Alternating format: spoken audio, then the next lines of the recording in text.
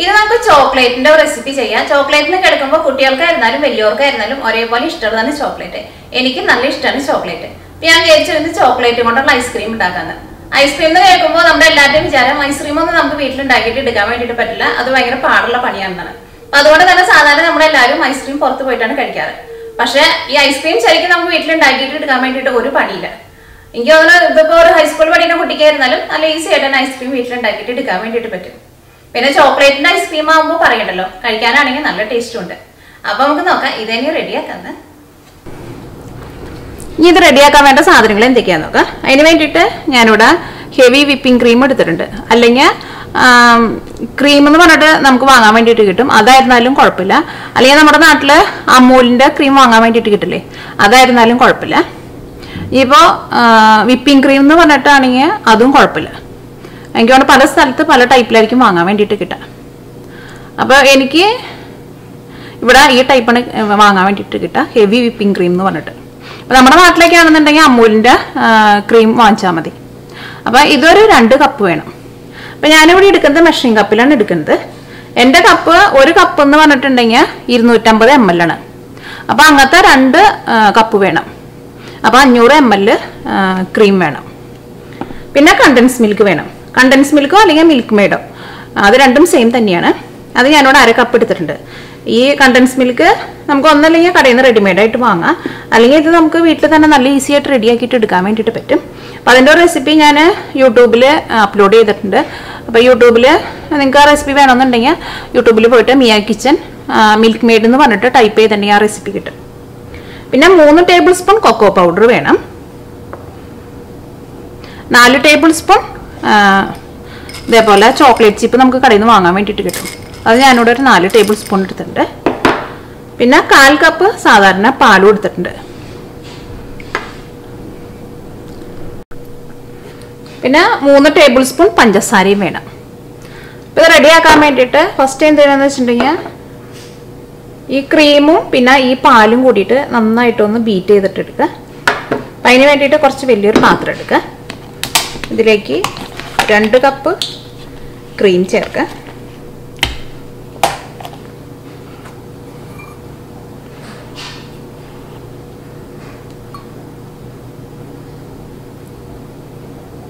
പിന്നെ നിങ്ങൾ ക്രീം വാങ്ങുമ്പോൾ ഈ ഫാറ്റ് ഫ്രീ ക്രീം വാങ്ങരുത്, ഫാറ്റുള്ള ക്രീമായിരിക്കണം വാങ്ങേണ്ടത്.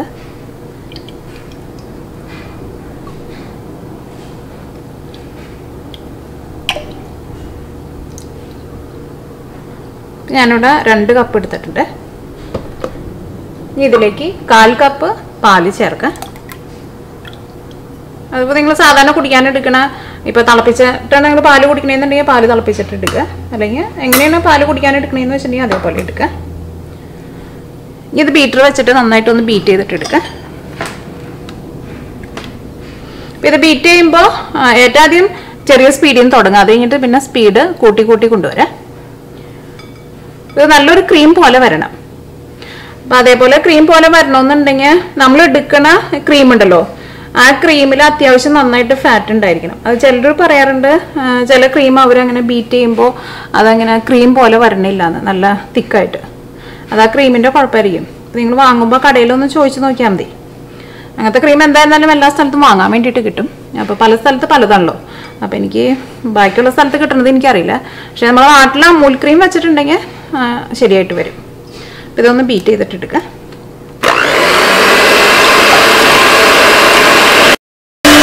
ഇതിലേക്ക് പഞ്ചസാര ചേർത്ത് കൊടുക്കുക.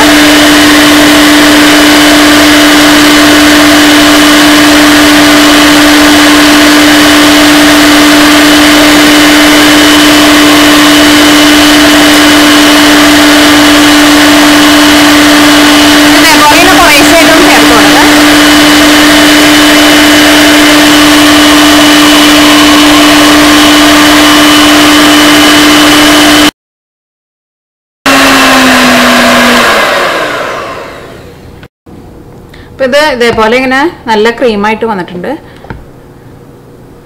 ഇത് ഭയങ്കരമായിട്ട് അങ്ങോട്ട് ക്രീം ആവാൻ വേണ്ടിയിട്ട് നിൽക്കണ്ട, കാരണം നമ്മൾ കേക്കൊക്കെ ഉണ്ടാക്കുമ്പോൾ ബീറ്റ് ചെയ്യാൻ വേണ്ടിയിട്ട് ഒന്നും കൂടി നന്നായിട്ടൊന്ന് ബീറ്റ് ചെയ്തിട്ടെടുക്കും. അത്രയ്ക്ക് അങ്ങോട്ട് തിക്കായിട്ട് പോകണ്ട, ഇതേപോലെ ഇരുന്നാൽ മതി.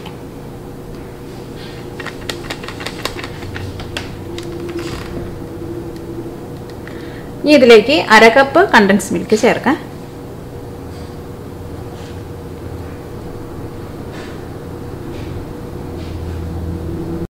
ഇതിലേക്ക് 3 ടേബിൾ സ്പൂൺ കൊക്കോ പൗഡർ ചേർക്കാം. ഞാനിവിടെ മധുരമില്ലാത്ത കൊക്കോ പൗഡറാണ് ചേർക്കുന്നത്.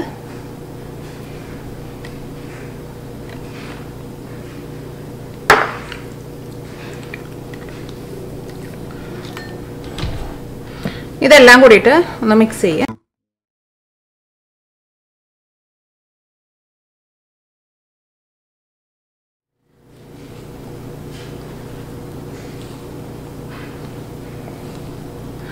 ഈ കൊക്കോ പൗഡർ ഇതിനകത്ത് നന്നായിട്ട് മിക്സ് ആവണം. കാരണം നിങ്ങൾ അടിയിൽ നിന്നൊക്കെ മിക്സ് ചെയ്ത് കൊടുക്കണം. അല്ലെങ്കിൽ ഈ കൊക്കോ പൗഡറൊക്കെ എന്തുണ്ടാവുമെന്ന് വെച്ചിട്ടുണ്ടെങ്കിൽ ഏറ്റവും അടിയിൽ പോയിരിക്കും. ഇത് നന്നായിട്ട് അങ്ങോട്ട് മിക്സ് ആവില്ല. അപ്പോൾ ഇതിനകത്ത് കൊക്കോ പൗഡറൊക്കെ നന്നായിട്ട് മിക്സ് ആയിട്ടുണ്ട്. നിങ്ങൾ നോക്കണം അങ്ങനെ അടിയിൽ നിന്ന് മിക്സ് ആയിട്ടുണ്ടോ. ഇതിലേക്ക് ചോക്ലേറ്റ് ചിപ്പ് ചേർക്കാം.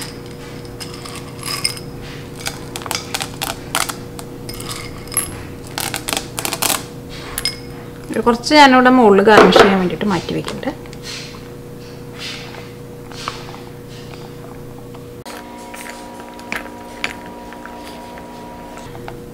ഇനി ഇത് സെറ്റ് ചെയ്യാൻ വേണ്ടിയിട്ട് വേറൊരു പാത്രത്തിലേക്ക് പകർത്താം.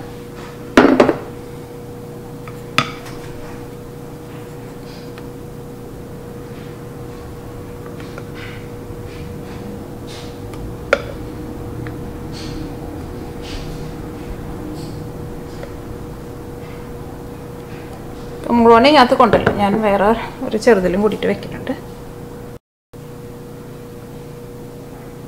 അപ്പോൾ നിങ്ങൾക്ക് പെട്ടെന്ന് കുറച്ച് റെഡി ആയിട്ട് കഴിച്ച് നോക്കണമെന്നുണ്ടെങ്കിൽ വേറൊരു ചെറിയ പാത്രത്തിൽ കുറച്ച് സെപ്പറേറ്റ് ആയിട്ട് വെച്ചാൽ മതി. അപ്പോൾ പെട്ടെന്ന് നിങ്ങൾക്ക് സെറ്റായി കിട്ടും. അല്ലെങ്കിൽ ഇത് സെറ്റായിട്ട് കിട്ടാൻ വേണ്ടിയിട്ട് ഒരു 7 അല്ലെങ്കിൽ 8 മണിക്കൂർ എടുക്കും. അതിപ്പോൾ നമ്മുടെ ഫ്രിഡ്ജിൻ്റെ ഉള്ള ടെമ്പറേച്ചർ സെറ്റ് ചെയ്തേക്കുന്നത് അനുസരിച്ചിട്ടിരിക്കും. അപ്പോൾ എപ്പോഴും ഐസ്ക്രീം ഉണ്ടാക്കിയിട്ട് വയ്ക്കുമ്പോൾ രാത്രി ഉണ്ടാക്കിയിട്ട് വയ്ക്കാം. അപ്പോൾ നേരം വെളുക്കുമ്പോഴേക്കും അത് സെറ്റായിട്ടുണ്ടാവും.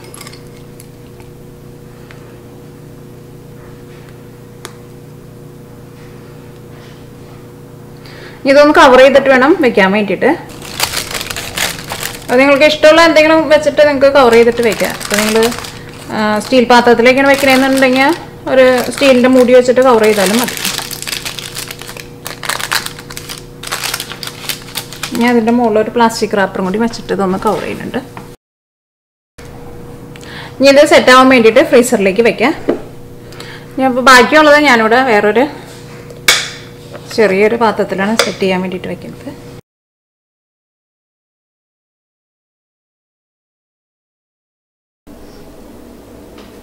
ഇപ്പോൾ നമ്മുടെ ഐസ്ക്രീം സെറ്റായിട്ടുണ്ട്.